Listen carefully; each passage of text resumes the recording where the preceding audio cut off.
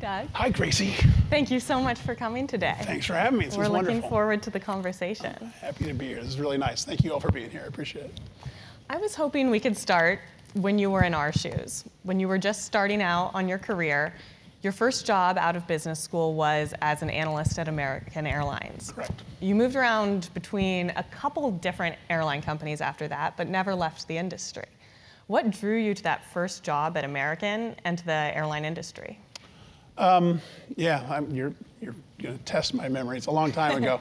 But no, a lot of people in our industry, you will find just grew up, with jet fuel in their veins and sit and watch airplanes take off, when they were 12 years old at the airport. I didn't do any of that stuff. I was not a huge commercial aviation enthusiast or anything like it. I was looking for a job. I'd gone straight through from undergrad to graduate school. My concentration was in finance. I wanted to go somewhere where finance was important. Mm-hmm. So I looked toward heavily capitalized industries, and airlines popped up. So as did a number of others. So it wasn't so much the airlines, and I was fortunate enough that at the time American Airlines was trying to build a hub in Nashville, Tennessee, where I was getting my MBA. So they came to campus, I interviewed, and they invited me back to Dallas. I liked the people there. It really was as simple as that. It was, I knew I wanted to go somewhere where what I was reasonably proficient at mattered. Yeah. So that was as targeted as I did, though. But having done it, I loved it. It's a fantastic business. It's really dynamic. So that's kind of why I stayed in it, I think. But it wasn't anything more scientific than that. That makes sense. But you did stay in the industry. And many of our generation are job hoppers. A lot of us, our next jobs, we won't be there for more than a couple of years. What's your advice as someone who stayed in the same industry for so long to people who are thinking about jumping between companies and industries over the course of their careers? Again, all I know is what I did, so it's hard to suggest that that's the only way to do it, because it's not. But what happened with me again is I got into this business. I found I really enjoyed it. What I like about the airline business is that all the disciplines are really important. I said I wanted to go somewhere where finance mattered, but finance does matter. But so does it's a consumer product, so marketing is incredibly important. There's no more complex operation in the world, so logistics is incredibly important and valued. The maintenance function is really a manufacturing function. So every discipline is really important, and how you make all those things come together is really important. So what I liked about it is the ability to gravitate to different areas over time. But so much staying in the industry, I don't know. I know at times there were, I contemplated doing other things. It wasn't that I think, oh no, I need to stay in this business for any reason. It's just the opportunities that came around or continue to be in the same business. Now I don't think I can do anything else. This is all I've done. So I don't know. So I will say that it's certainly nice when we bring in people from the outside, because you bring in a fresh perspective, and people in our business tend to hold on to some views of the past that maybe we don't want to hold on to anymore. So there's always some value in bringing people in from the outside, but there's also a tremendous amount of value of having people who have been in the business and know it and have seen the cycles and understand. So I think either way, we need some of each. But there certainly is. If we find someone who's just moving around, it's just in for a couple of years and out, it's not particularly helpful to us. Because it takes longer than that to really figure out what's going on. When you first arrived at this company that has so many different disciplines that are important, you hadn't been watching the planes take off when you were a kid, and there's a lot of value from the industry expertise. Just starting out, how did you make a name for yourself in a company like that? You show up and do your job, and try and make sure that you're being responsive to what the organization is looking for. I don't think I was I wasn't this incredibly hard driving cutthroat. I'm going to make sure that I get this job before someone else does. But I certainly cared about what I did. I took it seriously, and I worked really hard. I took pride in the work that I did, and people noticed that. And so it wasn't so much that I was going to figure out how I got to this job by this time, but rather I showed up and did the job that I was asked to do. I think I did it pretty well, and people recognized that, and they want you to do more things. And of course then, what really matters is as you start moving up in an organization, the skills that might have been really helpful as an analyst are not particularly the ones that are as important as a manager. So you got to figure out how to adapt and do those things. But anyway, I tried to do what I was asked to do, and I took it really seriously. I worked pretty hard because it mattered to me. So, but if you do that, people will find you. Yeah. Were there any key people or key events that helped you, especially when you were moving up into new positions where maybe you didn't have the skills yet? Yeah, well, what I remember from back then, where my career really started to progress a little faster, is when I was promoted. I was a pretty good analyst, but there were definitely better analysts than me. Smarter, this is like good at Lotus 1, 2, 3, or whatever the hell we used back then. Yeah. So anyway, they could build a spreadsheet faster, and so I was pretty good, but definitely not the best. Where my career started progressing is when I was promoted to, managing a small group of people, and I've always liked working in teams. Played team sports growing up. That's what I was comfortable in that environment, and I quickly realized that if I can just get these 5 people who are smarter than me to work together, we can do a lot more than the 6 of us can independently. And I did find that I think I did that role better than certainly my peers at the time. Our team was able to produce more. I tried to make sure they all got credit so that people wanted to be on my team. And as a result, that's when things started taking off for me a little more. Interesting. A lot of these dynamics are the dynamics of a more traditional, complex company that's been around for a while and has its hierarchies. A lot of us are looking at jobs in Silicon Valley where we move fast and break things, which isn't necessarily how I would describe American Airlines. So give us the other perspective. What can we learn at this point in our careers from an established company that we couldn't learn at a startup? Yeah, look, well, that's a hard question for me to answer. Again, back when I came out, there wasn't an internet and there weren't people, the best and brightest didn't go work at startups. They went and worked at established firms. So it's what I knew. But look, the basic principles I'm certain are the same. That is, leadership skills, getting people to work as a unit, communicating with people in a way that they understand what the mission of the organization is, in a way that they feel motivated to produce. That's how you're successful in a large organization. I can't imagine that's not how you're successful in a smaller organization. And look, the large organization stuff, while it may sound old and stodgy, I think the reason our team has done as well as we have, given the cards we were handed anyway, is because I think we think much more like that startup mentality. We took risk others wouldn't take. We did things people thought were crazy. And there's so much value to be created if you're willing to do that in large organizations, because the organization doesn't, it will reward the behavior, but it doesn't encourage the behavior. Anyway, any of you, if asked, look, this is I'll give you a roll of dice, and if it comes up 6, I'll give you $50. But if it doesn't come up 6, you got to pay me 5. We're all gonna say, well, of course, you're giving me 10-to-1 odds on something that's 1 in 6. If you try and do that, if you mention that to your boss in a large organization, I got this idea, the boss will say, wait a second, you're telling me 5 out of 6 times it's not gonna work? Yeah. I'm gonna look bad 5 out of 6 times? We're not doing that. But those of us who are willing to say, what are you talking? I don't care. It's a great bet. We're going to do that. Yeah. Do extremely well.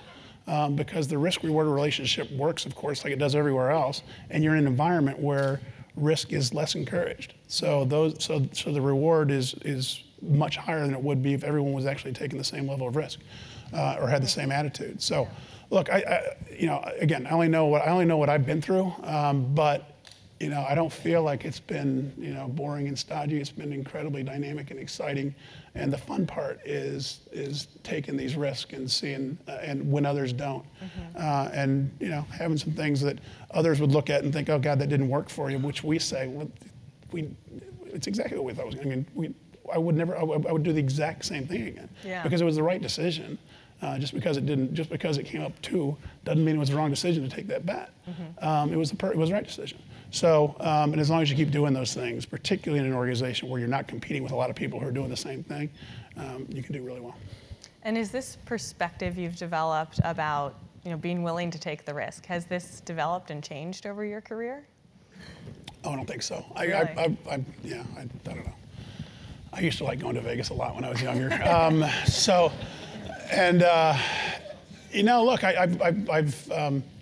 I'm a big proponent of risk taking and always have been. So, and like I say, it's helped me a lot. And things like just in the introduction of my career, when I left, this is inside airline stuff, so sorry, but back when I left American Airlines in whatever that was, 1991.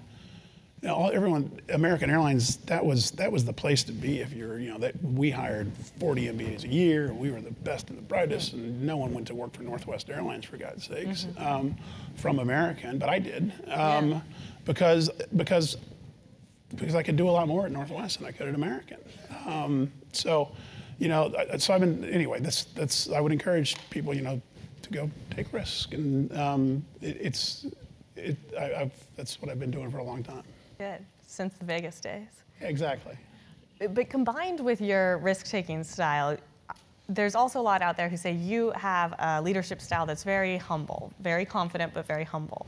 And the airline industry has a lot of folks with some pretty big egos. We got confidence. Yes. Everyone's got the confidence, but the humility, I think, is a distinctive feature.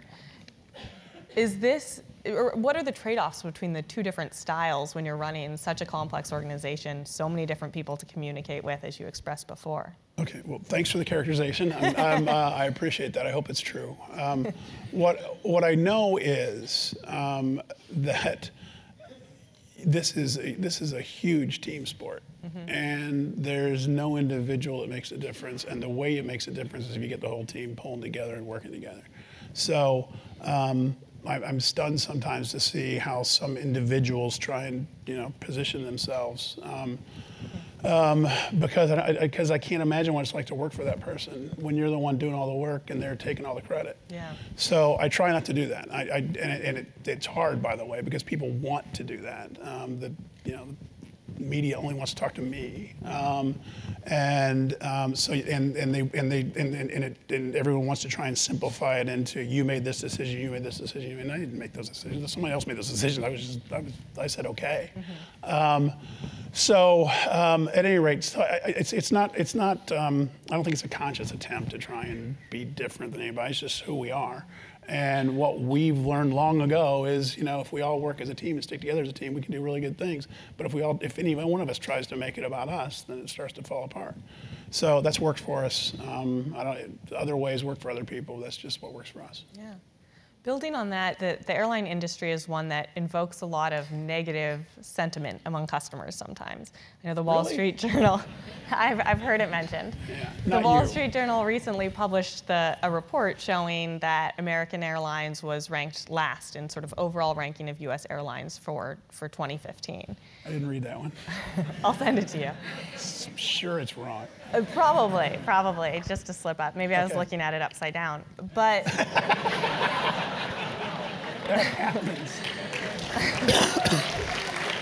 Well, what I want to know is, in a team sport, and you're the team captain, and there's results like this, how do you lead the team? Well, you understand the results and make sure. Look, I did read the article, and you didn't read it upside down. But look, we're in the middle of an integration during the Yeah. time that was measured. So things like what they measured are important. But some of the things they measure are really hard to do when you're running two separate airlines, like baggage connections. When we've got people connecting from U.S. Airways to American Airlines, and it's harder. So all that we're well aware of that. That's the problem of integration, and that stuff's fixed. So we won't be last next year. American Airlines is one airline now, and we'll get so anyway, first and foremost, that's the answer. But to your brought to that specific set of circumstances. But I'm not about to suggest, we do everything great. It's a great business, and people shouldn't complain. It's a difficult function to transport people, through bad weather like we're about to have in the East Coast. And people pay a lot for the product. And look, if we do everything perfectly, if we do our jobs perfectly well, the aircraft's perfectly maintained, everyone shows up on time, everyone does their job exactly as they should. The best we're going to do in terms of on-time performance over the course of a year anyway is probably around 85%. 85% of the time we can guarantee you should expect in the very, very best run airline that you're going to arrive within and by the way, the definition of on time is within 14 minutes of your scheduled arrival time, which is nice too. That's our government. But nonetheless, so that's so what other business has 15% failure rates and for a product, but that's entirely due to weather. That's in the example I just gave, there's no maintenance cancellations. That 15% of our flights get delayed because of weather. So we have this challenge of a product that is a means to an end. Most people don't buy airline tickets to fly around on an airplane. They're trying to get somewhere else, and is also because of how complicated it is and how capital intensive it is, it's reasonably expensive. So they expect it to work as a means to an end, and when it doesn't, they get upset.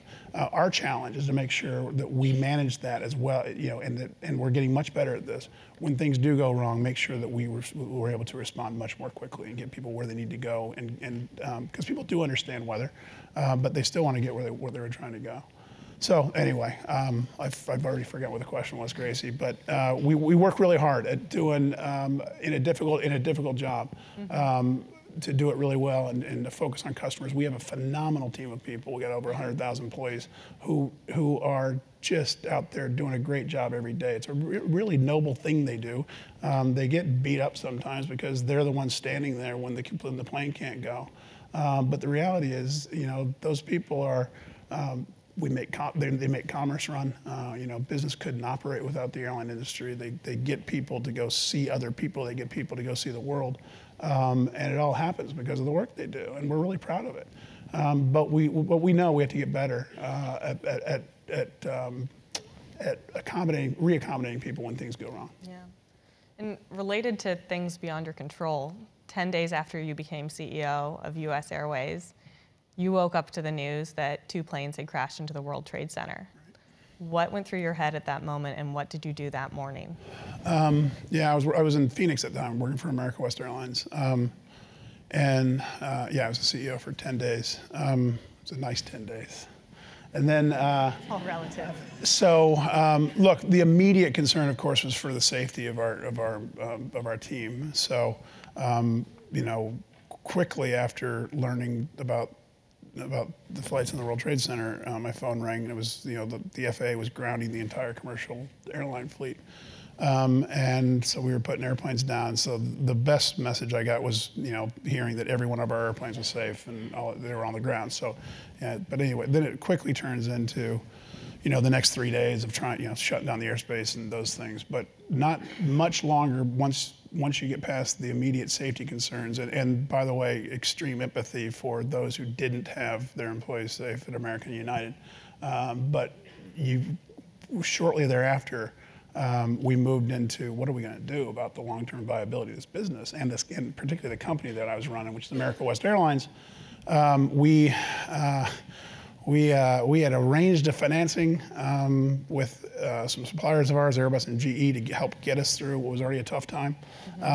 It was arranged, but we not fully executed. So that, of course, fell through. We found ourselves in a position where we absolutely, in that environment, did not have enough cash to make it through the winter. We were going to go, and in that environment, since there was no way, even through a bankruptcy filing, to expect things that would, like DIP loans that would allow you to survive, we were going to shut the company down. We were going to liquidate without some sort of capital infusion. So, and the only possible way to get a capital infusion in that environment was the U.S. government. They established this government loan guarantee program. So I went from, when I took the job in September of 2001, the one thing I remember telling the board is, look, I know I can do all this stuff. You know, I've done operations, I've done the marketing side, I've done the finance side. The only thing I really haven't done is government affairs, but that's okay, because we're this little airline in Phoenix and we never have to do anything with Washington, really. It's more the bigger airlines mess with that. Well, I found myself living in Washington, D.C., you know, lobbying for a government loan for the next 3 months. Crash course. Yeah. And how did you communicate? So you had a lot of communications with the government the months that followed. How did you think about the various communications to the public, to customers, employees, shareholders? Yeah, well, we tried to make them think everything was okay. Yeah. And even though we weren't quite sure it was, we were honest, but let everybody know that we were going to get this done, even though we weren't certain we were. So the communication was anyway, communication was important, but the real important part was trying to get through this, get through the loan process. By the way, I'm going to embarrass somebody. Is Marlena Slowick in here? Hi. Her father, John Slowick, was our investment banker through all this. So he lived through this with me. So anyway, nice to see you. Thanks. Tell your dad hi. So anyway, he and I went through a lot together. But yeah. So look, you didn't ask. I want to give you one quick story, which I think can help pull this together, and also this career stuff. Because seeing Marlena reminded me of this. Look, we went through this process, and and we were told by the government, no. We were told this, you know, Marlena's father and I sat there and got, you know, had the Department of Treasury send us a fax, you know, at City's Government Affairs Office Friday at 5 p.m. so they could then leave. Yeah. That said, you know, we've reviewed your file and need to tell you that we cannot approve your application at this time, which is, you know, it's no. So, and it's the worst day of my life. We were going to liquidate.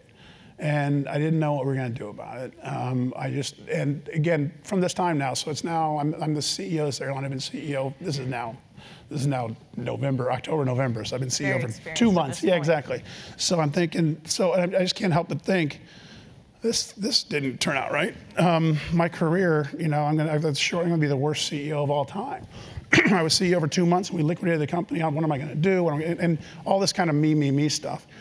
Yeah. So, which again, I don't feel badly about that. That's natural. You'll get into jobs and you kind of worry about your career, and I was still worried about my career and what I was going to do. And here I knew I was going to be at this company that was going to liquidate. So, and here's the career story. So I go and on that flight home from DC to Phoenix, DC to Phoenix. I always get up and talk to our team and crew because it's important, and I learn from them. But I didn't want to go talk to the flight attendant crew on this flight because I knew this was, you know, front page news. No one knew yet about this letter, but everyone was asking, so I knew they were going to ask, and I knew I couldn't lie to the flight attendants, but I also didn't. So I was contemplating just spending this 4 hours in my seat. But then I said, I can't do that. I got to get up. So I go back and talk, and I'm glad I did. This flight attendant in the back asked me what's going on. I tell her, well, gee, it doesn't look too good right now. You know, we're fighting through it, but I don't feel good about it. And she says, well, what's that going to mean? I said, well, look, if we can't get this done, you know, we'll file bankruptcy and we'll try and hang on, but I don't feel good about that either. And she just looks at me and says, you can't do that. I've been doing this job for 10 years. I'm a single mom. I've got my life arranged around this flight attendant job. I can't do anything else. I'm really good at it, which, by the way, she was, because I'd seen her. And you just can't let that happen. And I'm like, yeah. So, okay. But no, it was really helpful. So I went back, sat in my seat, pulled out the damn letter again, and realized that it said, at this time. can't approve it this time. So, okay, I landed that night.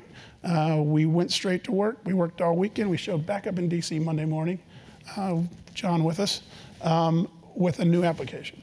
And these guys at the Treasury said, what are you doing here? I said, you said not at this time. Here's another application. We're not going away. And we kept fighting, and we didn't give up. And so anyway, from that time, that airline, that little American West airline, had to have that loan.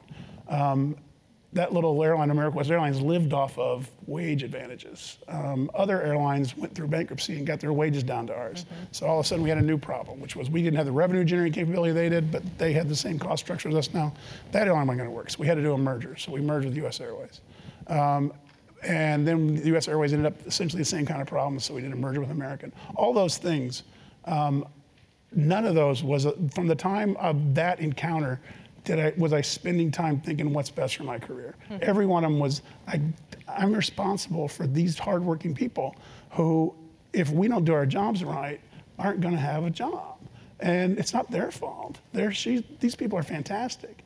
They're depending upon us to make sure that we put the company into a position where they don't have to worry about whether or not the company's gonna be there for them. So the reason we worked so hard for those mergers, and the reason I personally worked so hard on it, was not because we wanted to get ourselves in a position of being CEO of the largest airline in the world, is because that was the only way to get that group of people in a safe harbor. Anyway, so the moral of this story is, from the time I stopped thinking about my career, and started thinking about doing my job for a bigger cause, my career took off.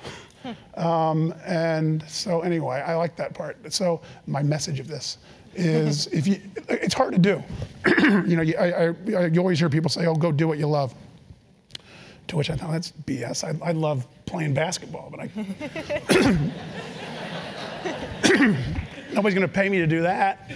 So, but I think but what really is true, if you can figure out a way to make what you do be bigger than just you, that'll work out really well for you. And again, it's not that easy. It's a lot like saying do what you love.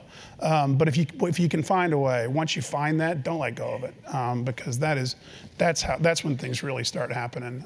When you're not just, because look, if it had been me, if I'd have been worried about, oh gee, I want to be CEO of American Airlines, some point during this whole fight, I would have said, well, CEO of US Airways isn't that bad. I'm fine. I'm going to be fine. I don't have to move. This is okay. But that never crossed our minds, because this was, no, we got to get this done for all these people that are counting on us. So. And I'm glad you bring up the mergers, because I wanted to ask, before we talk about the success of the US Airways American merger, about what you learned from the failed attempts to merge with United and Continental. Yeah, they weren't failures. Oh, good. I'm already learning. You're reading it upside down again. And look, this is back to the risk thing, and of course this is perceived as failures, but it's exactly what I'm really glad we did it. We were the first one that Gracie's referring to was shortly after doing the American West US Airways merger, and we were kind of we were actually shorter than this point. We were just 1 year into it. Delta Airlines was in bankruptcy. They were about to emerge from bankruptcy. We came up with the great idea of bringing them out of bankruptcy with a merger with the then US Airways, which hadn't really even merged with America West very well yet. But it was a good idea. It would have been a really good airline. And the Delta team didn't like it, so it turned into a hostile, which doesn't happen very often, hostiles of companies in bankruptcy. But we tried it. We knew going in it was high risk and probably more likely than not to work, but it was the rolling the six on the die. Huge upside if it worked, excuse me. And if it didn't work, it didn't work. So, and also if it didn't work, what we knew is we were going to, they would have to figure out something else to do. And they did. What happened is, so long story short, that group of people, when you're in bankruptcy, you don't have a board, you have creditors. Well, you have a board, but the people who run the company are the people that you stiffed. So the people that they owe money that aren't getting paid are now in control of the company. And those people, who we were appealing to by saying, look, you'll get much more of your money back if you do this with us than with them, kind of believed us, but at the end said, look, we're gonna stick with them. But they insisted that board be changed, that board put people on that were pro-consolidation. including Richard Anderson, who now runs the place. And shortly after the merger, that Northwest Delta went and did a merger with Northwest. I don't think that would have happened if we hadn't done the hostel.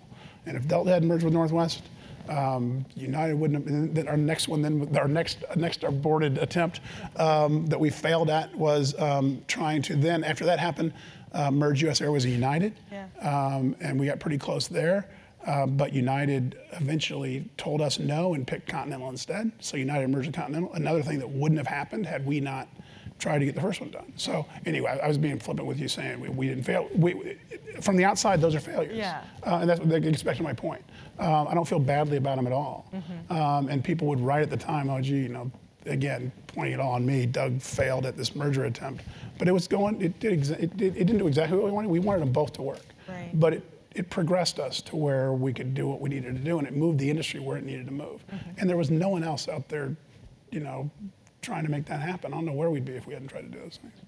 And so with American, I think one of the reasons it was so successful was you built this strong relationship with the labor unions. Can you talk about the traits and what about you as a leader made those relationships so successful? Well, again, not all me. A really good team of people who,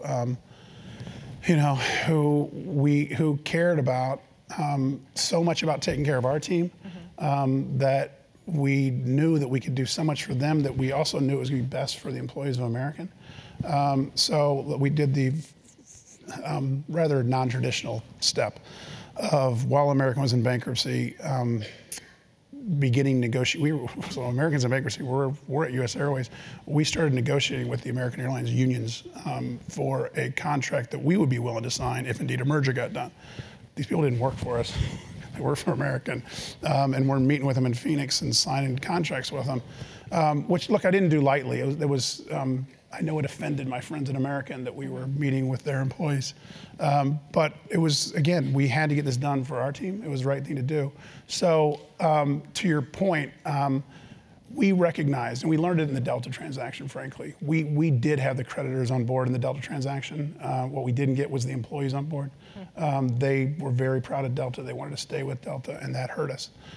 So we recognized we needed to get the team on board. So we approached American's employees. We laid out for them what we planned to do. We told them why we thought it was better. They agreed, and it wouldn't have gotten done without them. So it worked out well. And now that the merger is successful, you're the CEO of the largest airline in the world, 120,000 employees around the globe. You're also the father of 3. Yes. How does being a CEO compare to being a father? Father's a lot harder.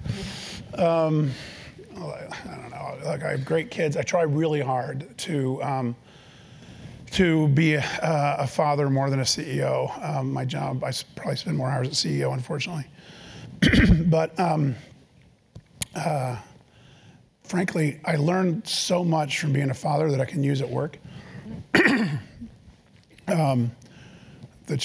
Anyway, it's raising children is this amazing thing that's everybody does it at some point. So it's not like I'm an expert here, but you just watching the development and watching how people interact and watching how your kids interact helps me a lot to understand and to actually go manage the company.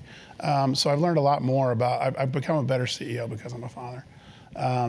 I try really hard to be a good father as well. I do things to make sure that I'm home as much as I can be. This is a rarity for me where where I'm out of town for a night and it's not required work, but I wanted to do it. I wanted to do it for George, and I appreciate it as well. But so I try and stay home as much as I can. My job requires me to travel. I refuse.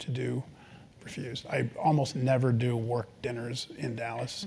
If I'm gonna be home, I'm gonna have a meal with my kids. If somebody wants to meet with me, of course, that's important to the company. We can do it at lunch or breakfast. Or we can do it in my office, but there's no reason for me to be going to a dinner in Dallas. So I have rules like that I just make sure that I stay engaged, stay balanced. When you moved to Dallas after the acquisition, was that a family conversation about how you balance where the kids have been raised versus where you're doing work?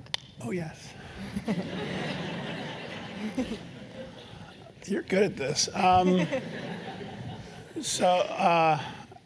Do you want to hear this story? I do. Okay, sorry. Yeah, no, it was horrible. I said the worst day of my life was that day that I got the letter. This might have been the worst day of my life. This is a really hard day. You know, my kids, my eldest, who's 20, was born in Minneapolis when I was at Northwest, but we moved when he was 3 weeks old. And the other two were born in Phoenix. And that's where they were raised. And so they didn't, you know, and this merger was in the papers all the time. And, you know, I had one day my daughter, who at the time I guess she's 15 now, so she was 13, sends me a text and says, you know, Mrs. Roswell told me the merger is going through. Thanks, Mrs. Roswell. Mrs. Roswell is a friend of a friend. I just like, well, I will know before Mrs. Roswell. And I promise I'll tell you. But, you know, because the things would happen like, you know, a rumor would, you know, that, you know, we got to deal with the unions. And that's, okay, the merger's gone through is the way it gets reported. So all of a sudden my kids are just going crazy. So anyway, they didn't want to move. So anyway, the bad part was when we finally did do it, and I'd been telling them all along, quit listening to everybody else. When I tell you, it's when it's happening. Don't worry about it until then. So they at least had some comfort in that. And then one day I had to come home and grab them and say, hey, I need to talk to you. And as soon as my daughter walked in, I said, hey, I need to talk to you, and pulled her, and we'd already had the two boys and my wife there, and she walked in the room and just saw that they were there and just started sobbing. So aren't you glad you made me tell that story? I'm sorry. That's all right. So no, it was really, but look, that's stuff you got to do. She's fantastic. She's fine now. She wouldn't leave Dallas, so it's all fine. But yeah, I mean, that was the bad part of doing this. So we were, and again, gets back to, look, if we were just doing this for ourselves, we just stayed where we were perfectly fine and happy. Yeah. But you got to do what's right for the organization. And now that you're at this point, the merger, the final pieces have come together. Hopefully friends have been made in Dallas. What's next for American as a company, and what's next for you as CEO? Well, look, we are set an objective of ourselves of becoming the greatest airline in the world, and we're not there yet. So we have a lot of work to do. We spent the last 2 years integrating, which is sounds boring, and it is, but it's really hard work, and it takes a lot of time and effort, and our team has just knocked the ball out of the park. But now we've gotten through the vast majority of that. We still have some left. And now we really need to go start producing now that we are working as one airline. And we know what we need to do. Our objective is to be the best in the world, and you know that's a somewhat nebulous term, but we know we're not it now, so that at least we know we have to make some progress. But what it certainly means is you got to be an airline that people want to fly. You have to be an airline where people want to work, and you have to be an airline where investors want to put their money. And you know, we're doing okay on each of those, but we can do a lot better on each, and we're not the best at any of them. And we want to be the best at all of them. So we're going to make huge improvements to the product. It's already begun. That includes the operational reliability issues that you mentioned, but it also includes you know, entire modernization of the fleet, brand new airplanes. We now have the youngest fleet in the world, or in the United States. We have that includes you know, Wi-Fi through all of our airplanes, including international, lie-flat seats international, taking our Admirals clubs to look like, you know, the kind of clubs you'd see when you fly internationally, not just when you fly in the United States. So making it a true global airline with a real global product. So we have a lot of work to do, and we have a lot of work to do with our team. There's a lot of history at American Airlines of management, labor relations that are just horrible. I'm not trying to say anything bad about prior management. They had a really difficult situation to go through, but the result was a really, really bad history that's hard for people to let go of. And so we're trying to convince people that that's over and this is new, and we try and figure out ways to do that every day, just surprise people with something to say, wow, that's different. This feels different. So we got a lot of work to do with our team too. And by the way, it's incredibly important to the first one. The airline business is so much about the employees that you interact with and their attitudes. So if we can get our employees to be excited about being where they are, our customers will be much happier on the airplane, and that'll help us drive more passengers to the airline, and that'll help us meet our goals of getting a return for our investors. So it starts with the employees. A lot of exciting work ahead. Thanks. Excellent. I'd like to open up to the audience now for questions. I think our first one is from Twitter. So thanks both for a wonderful conversation. So the first question from Twitter comes from a chap called Jake, who says that the Economist wrote that airlines are wonderful generators of profit for everyone except themselves. How do you envisage changing that, especially with headwinds such as climate change and so forth? Yeah, that's that was true from the beginning of time until recently. This airline, this business is transformed, and I believe that as much as I can believe, as much as I can possibly stress. Not no one. Very few others seem to believe it. The market doesn't believe it, as you can see with the way our stock is trading versus what we're looking at in terms of earnings. It's hard for our employees to believe it. It's hard for the management team to believe it, and it's obviously hard for the economists to believe it. So, but look, this is a real business now. We're producing real returns, and we've got a business now that it's still a cyclical business. People will fly less in bad times and fly more in good times, but we're producing profits now that are in line with general industry, actually a little ahead of them, and peaks double. The highest earnings the industry's ever produced, even though we're hopefully not at peak margins right now. So I think the industry has been largely transformed, largely due to the consolidation that we discussed. So that's what we needed to do. The problem with the world before, where everyone else made money and we didn't, all of our suppliers made money, Boeing made money. That's, by the way, how America West and others stayed around, because those who lived off of our carcass needed us to be around for a little more, so they'd loan us money to keep us kicking around. I've on 3 occasions received loans from either GE or Airbus to save a company from going into bankruptcy, America West and US Airways. But no one talks about that anymore. We're not even kind of doing that. We're out raising, we raised last week $1 billion of aircraft financing at below 4%. So this is, anyway, the answer to that question, if you'd asked me 5 years ago or 10 years ago, was we've got to get consolidation done because the industry is too fragmented and we can't provide to consumers what they want, which is the ability to, have one airline take them everywhere they want to go. And as a result, we all end up trying to do that, and we are incredibly inefficient. So anyway, I think we're past it. A lot of questions. There's mics going around. Thank you. Morning, thanks for coming. Sure. Really appreciated your remarks on teamwork. It made me think right away of one of your agents in Raleigh. Her name is Tammy Fields. We fly a ton, and she has basically adopted our family. She keeps an eye on award seat searches that we're trying to do to Tokyo or somewhere, and calls me up when something comes through. Just so far above and beyond the call of duty. We were stranded one time in Peru. It was Tammy that got us out of the fix and got us flights and pulled whatever strings needed to be pulled. Really the kind of success story you're looking for. I'd like to give you her name when you're finished, if that's okay. I got it, and I see my colleague down there typing it into his iPhone. So we got it. Tammy Fields in Raleigh. We will definitely let her know. Tammy Fields in Raleigh. Thank you for telling me. We have a phenomenal group of people like that. So thanks for telling me.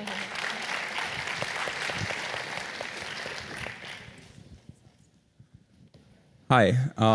I wanted to ask about how you keep loyal customers given the recent award program devaluations among your competitors, United and Delta, and American's impending award devaluation on March 22nd. How do you look at customer loyalty and maintain their trust in their business? Yeah, thanks. We don't view it as devaluation. We view it as a change. And it is. I mean, these programs, when they were established, for whatever reason, they were established as, we measured loyalty by how many miles you fly. And that's one way to do it. But we don't report our P&L as miles flown minus expenses. It's revenues minus expenses. And what's more important, and what we want to reward. For most people, miles flown and revenues are a reasonable approximation. But with that model, you had these very, very odd things we created. People find the lowest possible fare they could find, and spending their weekends flying around on the lowest fares they could find so that they could get free travel somewhere else. look, we love those people. I'm not trying. Those are customers of ours. But when that happens, what we as an airline are choosing to do is give that individual the first class seat to Paris instead of the individual who didn't fly as many miles and actually spend his time at his weekends at home, but during the week paid full fare. And that's not the right model. So it's a shift in the model. It's one of these things, again, where it's a transformation. So everyone that grew up in that old model says that you're making this worse for me. But we're not making it worse for everyone. It's worse for some, it's better for others. And I think it's more fair and more equitable, and it's rewarding what we want to reward, which is those people who fly us, who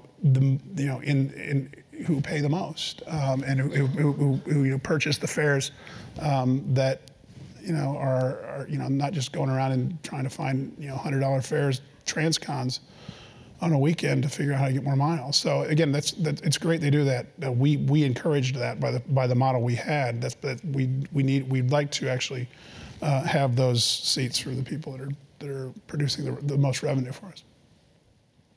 Hello, Tobias from Germany. I would like to talk about technology because I haven't heard this at all today. I mean, I remember like 15 years ago, I was reading somewhere internet in the planes. I got very excited. I was very addictive to internet back then, and then it took 15 years until, at least in Europe, it was in most of the airplanes available. And even now, I mean, EasyJet, Ryanair, I mean, Lufthansa just started. It took like 15 years until people were able to use internet. In the US, it was a bit earlier, but it was still taking a long time. So my question is like how in the future you can guarantee the technology is being integrated much earlier into airplanes, especially in regards of customer experience, because I mean I would love to have already an American Airlines app where I could upgrade myself during a plane, maybe for a special price on business class, where I maybe could skip the line if it's or maybe get fast boarding because there's now a huge queue and I feel like I'm just tired. I mean I really feel like the customer experience, which a lot of online companies are offering and the mobile technologies out there, has arrived at the airlines. Thank you very much. Yeah, no, look, we're moving as fast as we possibly can, and because of customer demand, because of people like you who are insisting. The reality is Wi-Fi on aircraft, that you talked about. I remember us sitting around and debating it, and there's no way it can possibly pay for itself. We got to carry this stuff around. These are antennas that communicate down to cell towers, and they're really expensive, and they're heavy, and people have got there's no way we're going to have people pay for it. But once it was on the airplane, on a few, customers started saying this airplane doesn't have Wi-Fi anymore, so there was no choice because we needed to have it, and then it came really really quickly. So I don't know if that was so much technology as maybe resistance from airlines to go do something that we couldn't cost justify. But that's all behind us now. I mean, this is going so fast, and we're all trying to figure out how to leapfrog somebody else. As it relates to some of the things you're talking about, we're working diligently to figure out everything we can to make sure the customer experience can be done as much through technology as possible. Some of the things you described we simply can't do because of the regulations we have to live with. I can tell you right now, if the way I travel and the way probably most of you travel, there's no reason for me to see an individual until I get on the airplane. There's no reason to have an interaction with, or even to see an American Airlines employee until because I'm not checking a bag, and I've got my boarding pass on my iPhone, and I hand it to someone who then puts it under the thing, and I can do that. But we're not allowed to not have an agent stand there and just let an individual decide that they're going to get on the airplane. So some of this is just requirements that we're always going to have. But we can do a lot better, and we're working really hard at it. I can tell you, American Airlines, as it relates to this, we now have. We're putting internet onto our international flights. It's not on all of them yet, but we're way ahead of the game there. So transatlantic things you couldn't do before, because now we're shooting up satellites instead of going down to cell towers.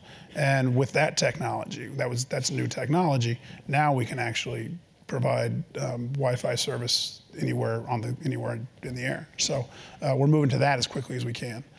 So we'll keep working on it, but we agree with you. I'm afraid I'm going to take the last question for myself, which is... You earned it. Thank you. I've tried. Yeah. What advice do you have for the MBAs in the room? If you could go back and it's your time at Owen, what do you wish you could tell yourself? Well, anyway, again, so many of you are going to go off and live in your basements, so I'm not sure what to tell you about about how to do that. You're smarter than I am, but what I can tell you is what I do know, at least from a more traditional perspective, where you go show up at a job, is I was honored as part of the introduction to have this the relationships matter piece mentioned. That's what I think. What I believe is, and what I would encourage. The reason was I was talking to a group like this, and what I told them is, look, what I have learned in my career, that I know it's taught in business schools and it seems so matter of fact that why do you even teach it? But you can't stress it enough is how important relationships are, and how you treat people in your relative success.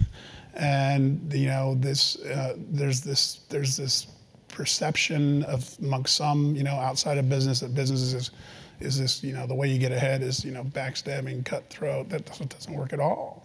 It absolutely, I mean, it will work for a short period of time, but you'll be done, and you'll go need to find another job before too long in another industry because it doesn't work. What matters is people that in every relationship they have, you treat people with respect and dignity, and you show up and do your job well. And what I watch people, I don't think they fully appreciate is from the time you walk in the door, that starts, and you're building relationships with people, and you don't have any idea. You can't possibly decide, oh, that's somebody I really need to have a relationship, and that person's not. That's what I've learned through all this crazy story of all the stuff I've been through. I mean, this American Airlines US Airways merger, we ended up with people in part of this process that helped us out, that said, oh yeah, 15 years ago, we worked on this project, and at that time, there's no way we would have thought that individual was going to be representing, the flight attendants who were really important to us at the time. But thank goodness we treated that person well 15 years ago. And if we hadn't, and they hadn't been treated maybe so well from the other side, it made a huge difference. So anyway, the message is this: from the day you walk in the door, you're gonna start those relationships, and people are, and if you try and say, oh, I care about that person, not that person, that's not gonna work.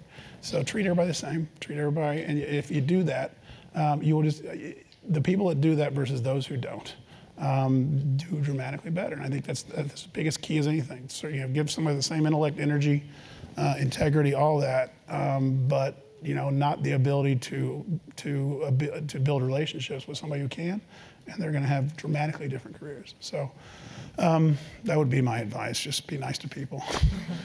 That's great advice. Thanks. Thank you so much, Doug. Right. It's been amazing. Great job. Thanks. Thanks a lot.